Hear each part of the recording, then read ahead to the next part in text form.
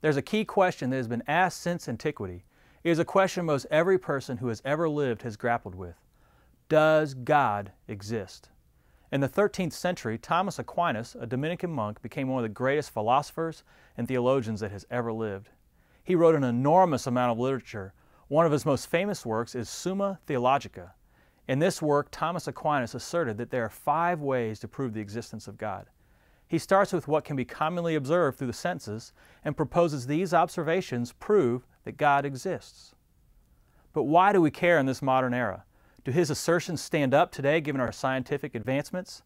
Let's take a look at his 5 ways and find out. The first proof of God's existence is observed through motion. In this world, we see that whatever moves has been moved by something else. According to Aquinas, the moving object has been put in motion by a first mover. It is impossible for an object to move itself, and therefore there must be a first mover. Every day we observe movement. When you see a rolling ball or a rock that has fallen off a cliff, you know that something caused the movement of these items. The ball did not move itself. The rock did not decide to fall off the cliff. Something caused the movement of these items. The world we live in is moving, and Aquinas argues that this movement begins with God. He is the first mover who is not moved by anything else and put all things into motion. The second proof for God's existence stems from the observation that everything has a cause. It can be proven that nothing can happen without a cause. But what does cause mean? A cause is an action that produces a result. The wings of a bird must move to cause it to fly. The driver of a car must push the gas pedal for the car to accelerate. Each of us must breathe air if we hope to continue living. Nothing can cause itself because to be its own cause, it would have to have existed prior to itself. Even the beginning of this earth must have had a cause in order to exist. Even if you believe in evolution, the Big Bang Theory, it is necessary to admit a first cause. The first cause must be given the name God. Aquinas' third proof is an argument of possibility and necessity.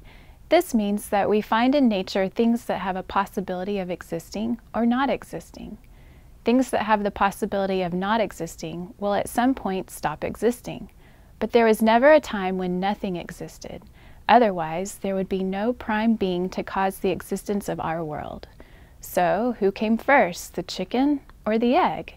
The answer is neither. God was first. Aquinas is saying that everything in the universe attributes its existence to a necessary being who is God.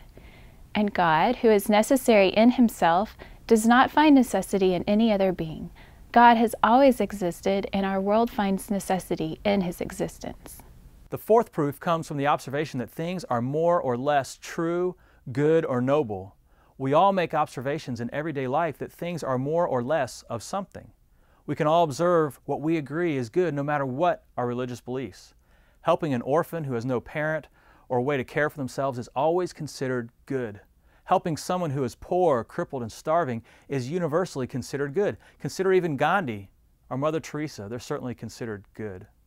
If someone hurts someone weaker than themselves, that is considered less good, and it might even be called bad. An example of something else we all consider as more or less of something is heat. We call a fire hot.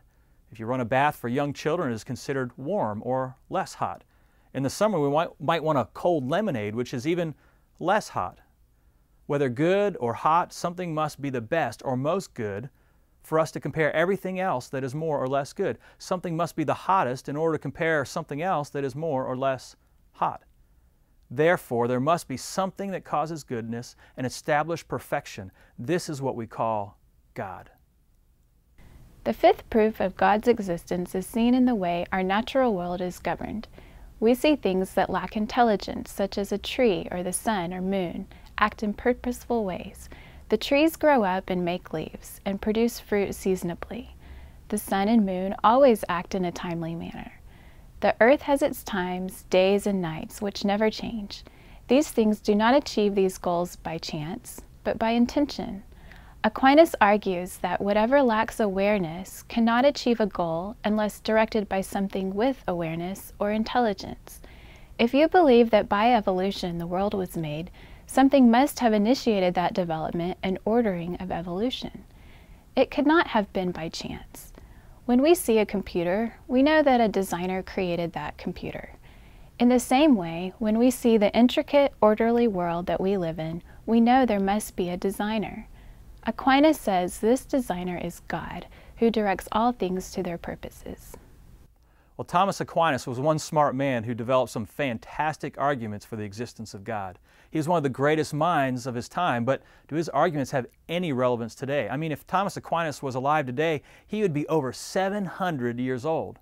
Is what he has to say even relevant to us? After all, we live in a world of enlightenment. We live in a postmodern world where our personal experience defines what we believe and who we are. We know things now that this old guy would never even have imagined. But the thing is that all 5 ways to prove the existence of God stem from our personal experience. They stem from our senses. Each of us can see that things move around us. Each of us can see and sense that everything that happens must have a cause. Each of us can personally experience that things exist. Things are hot or cold, and that even mindless things like trees act in a certain way. Our senses and observations of the way things work in our universe haven't changed in 700 years or 3,000 years. The 5 ways to prove God exists have particular application to us in our world where our personal experiences define our beliefs. What do you think about the 5 ways that prove that God exists? What do you believe about the existence of God?